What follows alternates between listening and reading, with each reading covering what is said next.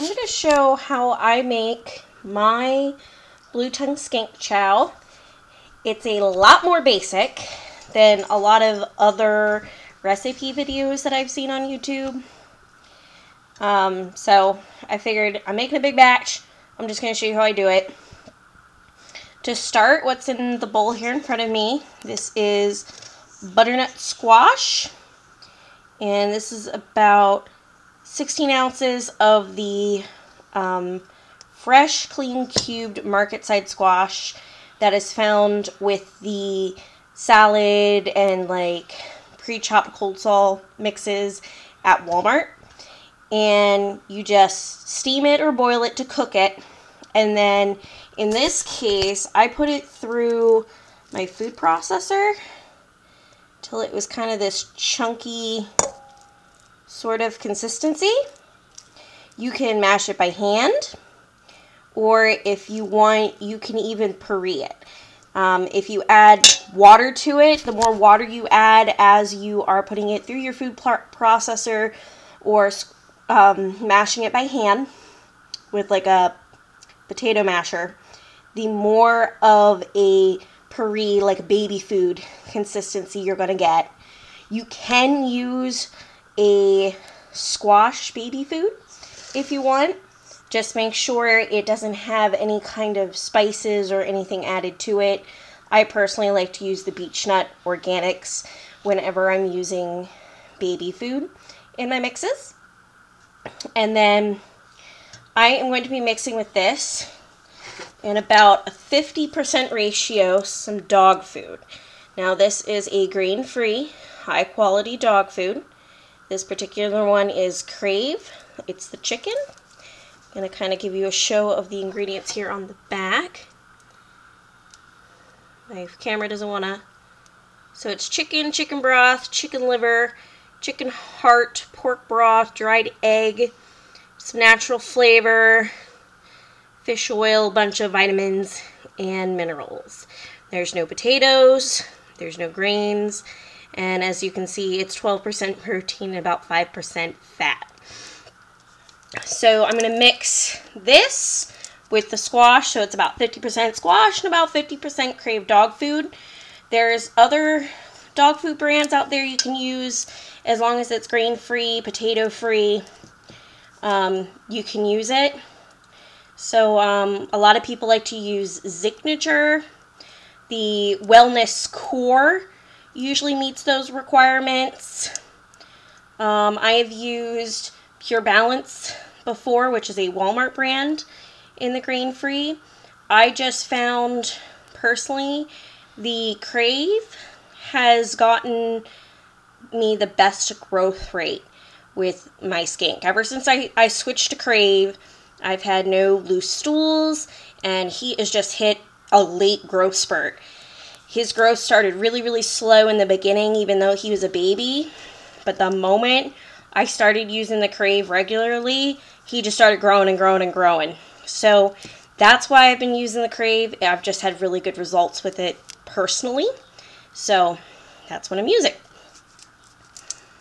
And then after that is mixed together, because I'm going to spare you the boringness of me actually mixing stuff, I'm going to add in some vegetables.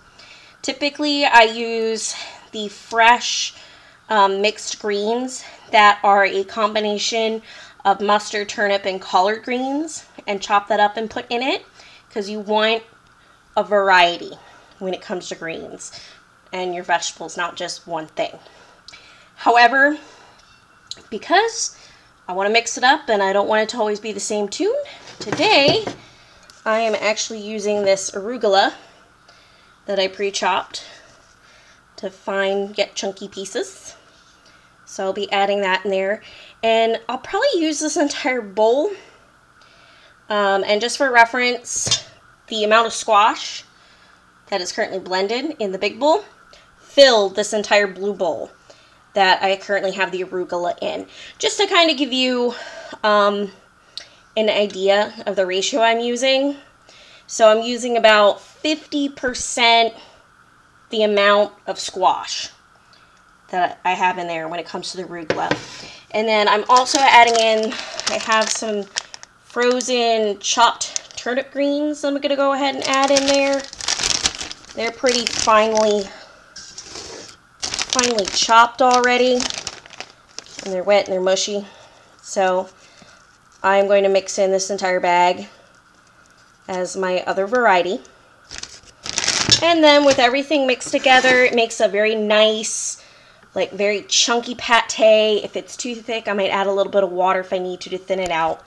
But then everything's going to be going into these ice cube trays. These are a standard ice cube tray, but this bottom blue part is silicone. So I can press them in to pop the cubes out nice and easy. And they have lids off to the side, which is really nice. Now, I only have 2 of these trays, so I'm probably going to have more mash than I do trays. So I will actually be freezing it in several batches over the next few days until I have it all frozen in these cubes. The cubes will get popped out and they will be stored into gallon-sized Ziploc bags for me to store in the freezer. And I want to note, because this seems, like I said, pretty bland and not a lot of stuff compared to what you see a lot of other people use. This is more of a base. And I keep several different formulas on hand. This is not the only thing that he's going to get day in and day out for the next several months. When I take out a cube or 2 and I de-thaw them, before I will feed this to him, there'll be certain days that I might add some carrots over the top, or some bell pepper, or if I have collard greens in the fridge that day, I'll chop up some collard greens and add that to it before I actually feed it to him. So this is kind of a base, and for variety's sake, at each feeding, things will get added into it. And like I said, that's gonna vary greatly. This is also only my Skink Mash Formula 1. During the spring, once spring comes and things start blooming and budding again, I will actually be making a spring formula, which will get rotated with this. And my spring formula, I actually have, I'm going to be using this. So these are Stella and Chewy mixers, and this is the Instinct Raw Boost mixers. They're both raw food. Again, it has chicken broth, chicken with the bone, the chicken organs, and then it has a lot of fruit and like kale and all kinds of other veggies in it. And I soak this in water first, mash it up till I get like the pate out of the can consistency, and use this as my dog food base. And then I will add in the special spring stuff, which is hibiscus petals and dandelion leaves, most notably. And then I'll add like a little bit of extra fruit in there, or something like that, or a different kind of green or something. But the spring part of it is the fact that it contains the dandelion leaves and the hibiscus petals. It's what makes it spring. And then that'll get frozen.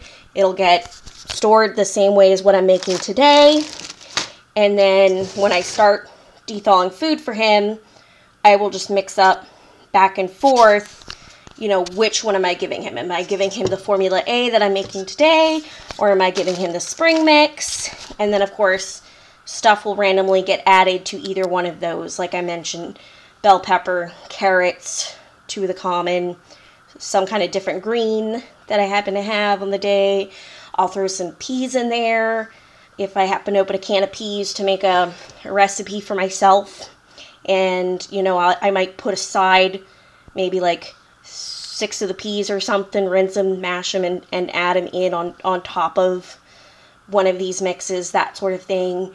He gets days where he gets bugs instead of mash, and he's got days he gets treats of fish and pinkies, boiled chicken and egg and stuff like that throughout the week.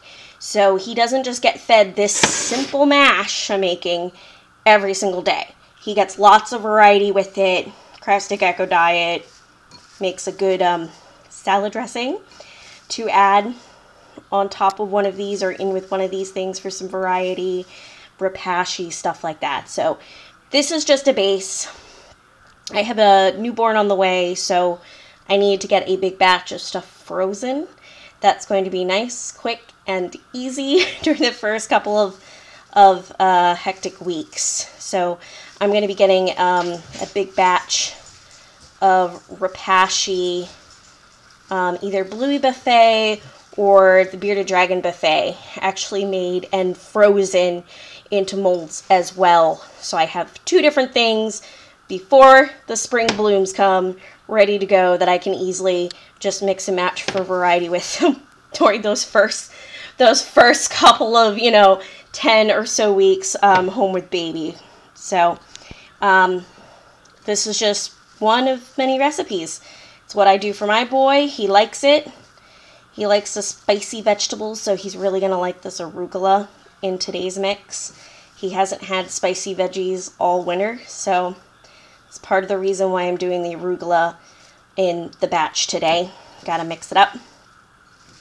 So the only thing I want to note is a lot of Bluey mash mixes incorporate some sort of fruit as their base, and feeding fruit every day can actually cause diarrhea. Depending on the kind of fruit, it can cause a phosphorus to calcium imbalance, which can lead to MBD. So my boy does not get fruit on a daily basis. I add it only to the spring mix, and because hibiscus petals are at a lot shorter supply than going out to the store for arugula or turnip greens or whatever, my spring mix is a much smaller batch, so it actually will maybe get fed once a week compared to like the rapashi and this mix A. So maybe once a week he'll get some fruit, and I try to keep it minimal. Try to keep variety. That's the important thing to remember. Keep your variety. And mine is just one of recipe on the internet. So don't feel pressured to follow my recipe or to follow another particular recipe you follow. Try different things. See what your skink likes and pick like 5 of your favorite recipes.